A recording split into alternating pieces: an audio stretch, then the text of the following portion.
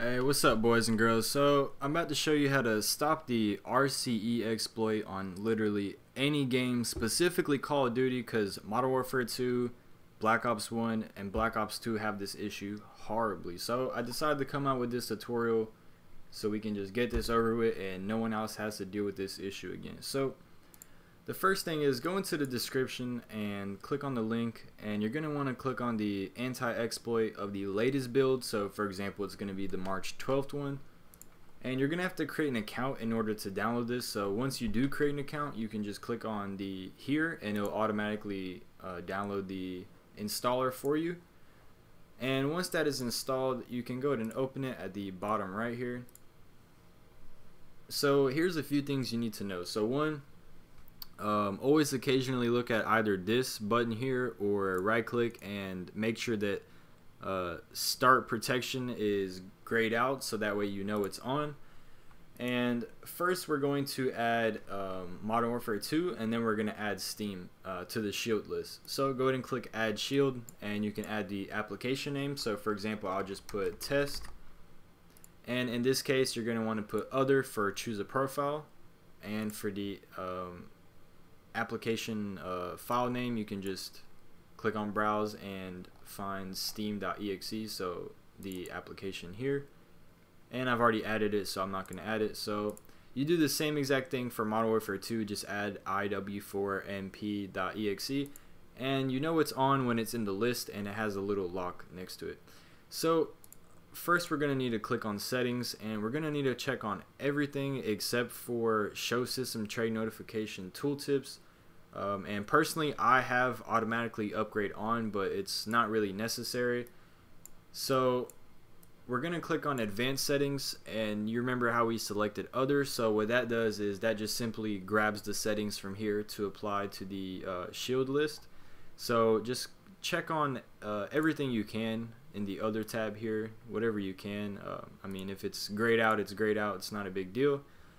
And just to be extra safe, I also selected all these, and it definitely helps to have Java exploit protection as well, so it's a pretty good thing to have on. So once that's on, we're going to click on apply, and keep in mind, make sure do not forget to also add Modern Warfare 2.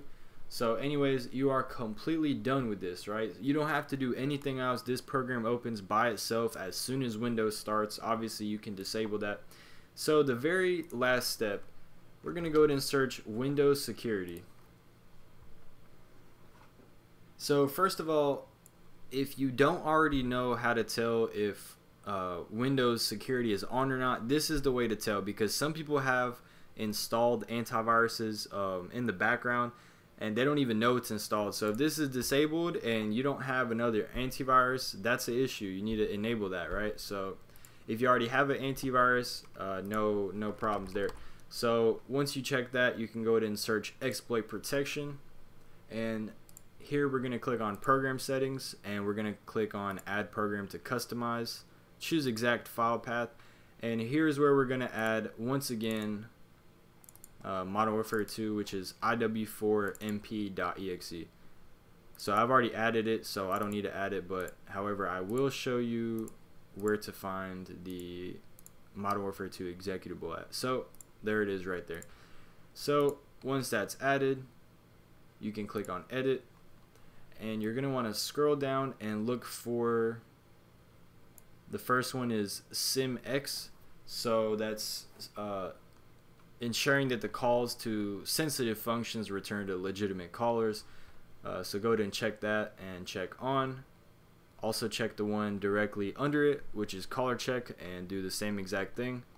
And the last one you need, stack pivot. Go ahead and check that and click on and then apply. So now you are 100% good. You can join any lobby and no one can RCE or even do any other exploit. It immediately closes down the game. So the last thing I want to show you guys is the logs. As you can tell, you can see how many times people have actually attempted to do an RCE, right? So this right here did not show up until someone did attempt it. So that is how I know personally that when it says blah blah blah is now protected, that means that someone definitely tried to execute some type of RCE exploit, and it actually has prevented it every time. It just completely closed my game out. So you know someone tried something when it completely closes your game out. So if you guys have any other questions, comment below. Hopefully this tutorial will be helpful for you guys. If not, let me know and maybe I can, create some kind of updated version. So anyways, thanks for watching. Peace out.